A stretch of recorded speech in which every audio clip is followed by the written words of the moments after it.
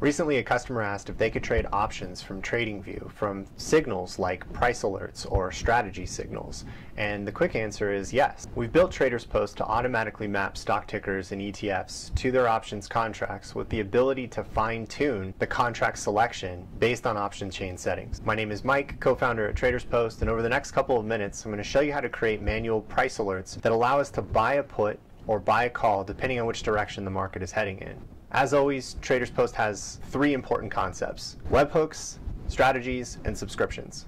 And how you wire those up matters. Webhooks are the way that TradingView can send us signals on how we should execute the orders. We'll make sure we have a webhook set up that supports options.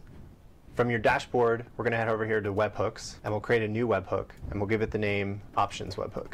Our asset class needs to be options, and we'll allow any ticker. Let's pull Square out of here, and we don't need to worry about limitations right now. Now when we save this, what we end up with is this long webhook URL, and we can copy it from this interface and reuse that wherever we like in any alert. We can come back to this page when we're ready to create our alerts. From here, we just need to create a new strategy. We'll create a new strategy that's going to be our long-short option strategy, because we're going either direction on this one. And we're going to tell it to use the options webhook that we just set up. Since we're going either direction on this trade, we want to make sure that the sides are set to both. We're both bullish and bearish. And the asset class needs to be options. We'll set the option type to both, call or put.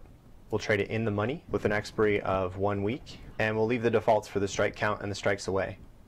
As I mentioned earlier, we're going to put 50% of our paper trading balance into this trade.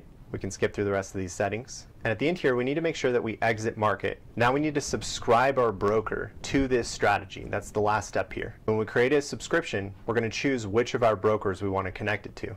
In my case, I'm going to use the TradersPost paper broker account. Now that we've created the strategy, the big thing to remember here is that we actually need to enable it in order to use it. Okay, great. Here's an example of a bullish setup and a bearish example.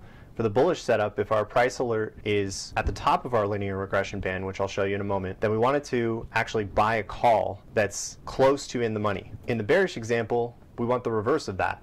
If we end up at the bottom of the linear regression channel, then we're going to want it to actually buy a put and go the other direction. Once we get to TradingView, we need to make sure that we're sending over a payload that sends the instructions of what we need to do with our order. And that means that when we use our alert, we want to make sure that we use a webhook as well as the message body, because those two things are what sends the signal to TradersPost. So in my case, I'm going to be using 3 different payloads here for our manual price alerts.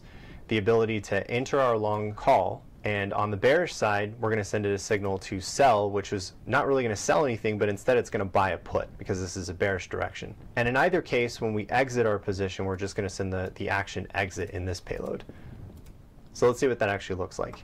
If we head over here to the SPY and we set up an alert for the top of our band, when we create the alert for the top of the linear regression band, we're going to say crossing up. I'm going to set this to 405 for now, because I want to be able to drag this down to a location that I want. And this would be the enter bullish side of the trade. We're going to copy the payload for buying a call and paste that here in the message body. The webhook is going to come again from our options webhook page. We'll copy that here and then paste that webhook here. Everything looks correct. We have our webhook URL, we have our payload. Now what I want to do is make sure that if the price heads back up to the top of this linear regression band, I want it to enter that long call. And on the flip side, if the price dips down below the linear regression band, I want to open a long put. That would be an enter bearish payload. We'll head back here and we'll say if the price dips below 397.50, then we'll want to enter bearish, which is really going to buy a put. Now as the price starts to move forward on this trade, if the prices move on either side of this, I'm going to execute an order here. Let's take a look at what that order looks like. So the price actually came down, and if I head into my TradersPost paper account, we can see here that it actually limit bought to open a SPY contract on a 398 put. Now the question is, when am I going to close this contract out? In my case, I think I'd like to watch this linear regression channel and figure out when it starts to cross back up. We've had one indication of that so far, and I'm going to set a price exit again at roughly 393.50. We'll use the same webhook that we had before, but this time when we go back to the documentation for how to exit a bearish trade, we're going to set this payload here. Exit bearish, it has the action exit, which will close my put contract. And we mark it sold to close my SPY contract, and we sold the 21 puts at $9.70. which yielded me a pretty healthy profit on this trade. So that's it. We can actually use TradersPost to automatically connect a stock symbol or ETF symbol over to its options contract.